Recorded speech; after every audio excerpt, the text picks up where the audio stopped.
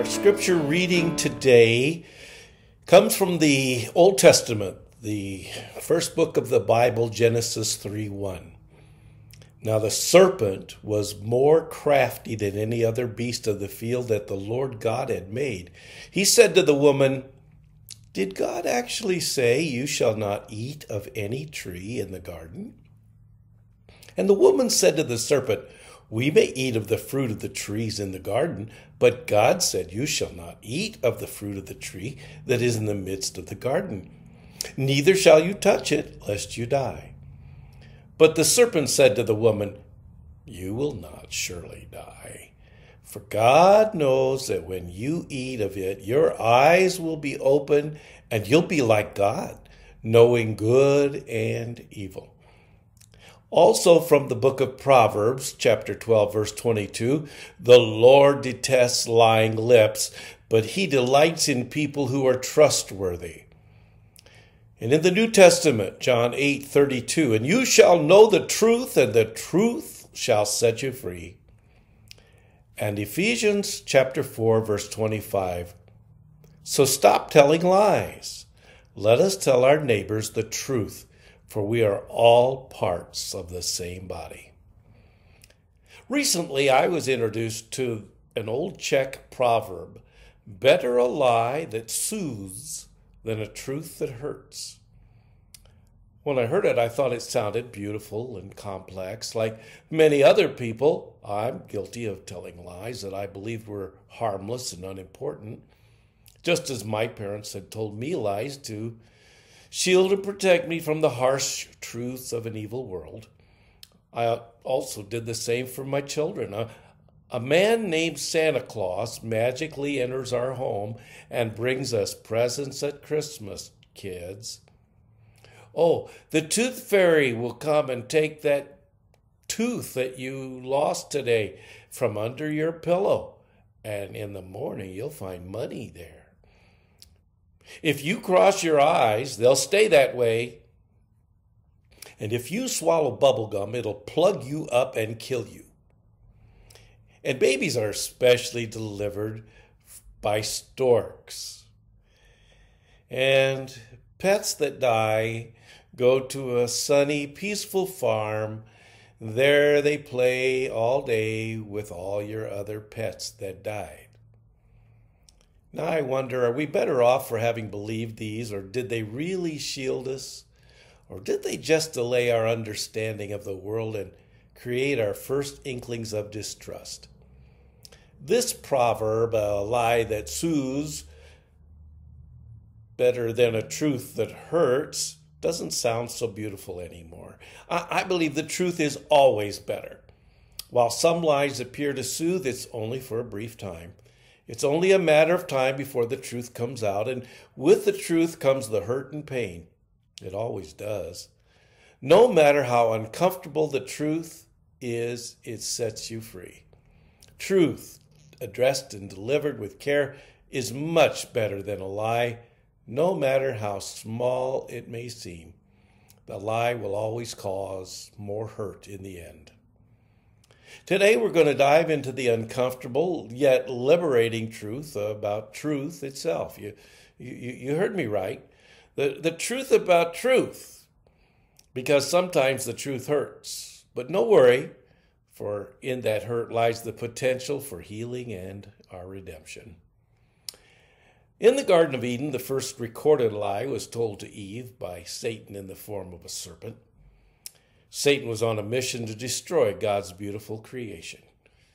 And so he tempted Eve with questions about God, what God had said, and then he lied to her. And here's a definition of a lie. A lie is an untrue statement with the intent to deceive. And this is what the serpent said in Genesis 3. "You'll not surely die.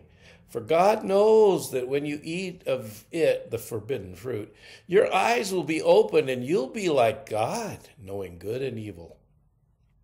Satan's lie led to mankind's fall from innocence and introduced sin into the world.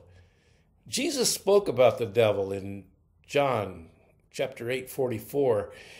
He was a murderer from the beginning, not holding to the truth, for there's no truth in him. When he lies, he speaks his native language, for he is a liar and the father of lies. These days we live in a world where dishonesty has become the norm, where truth is often sacrificed on the altar of expediency. We're surrounded by liars. According to a recent study by the University of Massachusetts, when the average person is trying to appear likable and competent, they'll tell 3 lies in a 10-minute conversation. 3 lies. Now that's a staggering statistic that speaks volumes about the prevalence of dishonesty in our society. According to current research, by age 4, 90% of children have grasped the concept of lying, and it just gets worse from there. 40% of people lie on their job resumes. 90% of people who are looking for an online date will lie in their profile. Men and women both lie equally. Women lie more about their weight and age, but they're also more likely to lie to make the person they're talking to feel better, feel good. Men lie most often to make themselves look better, saying they are richer or better educated than they really are. It's a statistical fact that we all lie, some a lot more than others, and whether it's a little lie, a big lie, a whopper, or a simple shading of the truth lie by withholding critical information, a lie is a lie. Sometimes the truth hurts, but a lie always causes more hurt in the end. If you've ever been lied to, you're familiar with the feelings of disrespect, betrayal, and insecurity it brings. And what you thought was true is gone, completely discredited. It seems like the person that did the lying to you doesn't value or respect you enough to tell you the truth. And oh, how this hurts. Just think of the countless relationships shattered by deceit and the trust that's been broken beyond repair, wounds caused that never fully heal. At its core, truth-telling builds trust. It strengthens relationships and it upholds our moral integrity. When we speak truthfully, we build a foundation of honesty upon which meaningful relationships can develop and thrive. You may have a friend who's straightforward and always tells it like it is, even when the truth is uncomfortable. Talking to you, their words may sting in the moment, but their unwavering honesty ultimately deepens the bond of trust between you two. You value and appreciate such a friend because you know they're not deliberately trying to hurt your feelings. They want to bring out the best in you by tactfully telling you the truth about your shortcomings. They know and hope that by confronting your failings head on, you'll learn from your mistakes and become a better person. One night, Simon Peter boasted to Jesus that he would never forsake him. But before daybreak, he abandoned Jesus and 3 times denied even knowing him. Almost at once, his lies were confronted by the truth of his betrayal, and he wept bitterly. Wept and repented, and then later he reconciled with the risen Savior. Peter then went on to become a foundational figure of the Christian church. Perhaps this led to his great anger at Ananias and Sapphira for trying to lie to God in Acts chapter 5, verses 1 through 11. They thought they could pull a fast one on the apostles, but tragically their lies were their undoing. They paid the price. Their deceit cost them their reputations and their very lives. We've seen many people caught in their lies. President Richard Nixon lied about being part of a conspiracy and a break-in at the Democratic headquarters. Instead of telling the truth, he chose the path of lying and deception. Consequently, he lost his credibility And finally, in shame and disgrace, he resigned from being president. His name was forever blackened by his lies. Lance Armstrong was the cycling sensation who won the Tour de France a record 7 consecutive times from 1999 to 2005. Although he was often accused of using performance-enhancing drugs, Armstrong always denied doing so. An investigation found that he actually had used drugs over his entire career, and consequently he was stripped of all of his titles.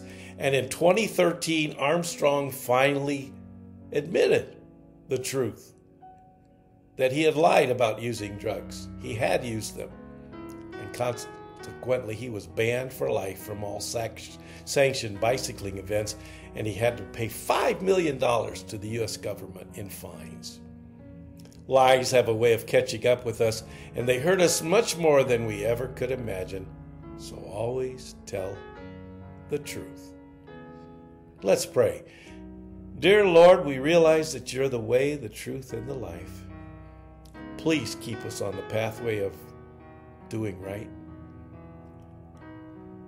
Let us always tell the truth and help us to shun lying and deception. In Jesus' name, amen.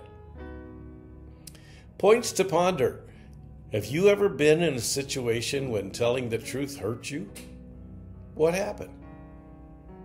And how might understanding that God gives eternal rewards help motivate you to tell the truth? Proverbs 12:22, the Lord detests lying lips, but he delights in those who tell the truth. And Psalm 34:13, then keep your tongue from speaking evil and your lips from telling lies.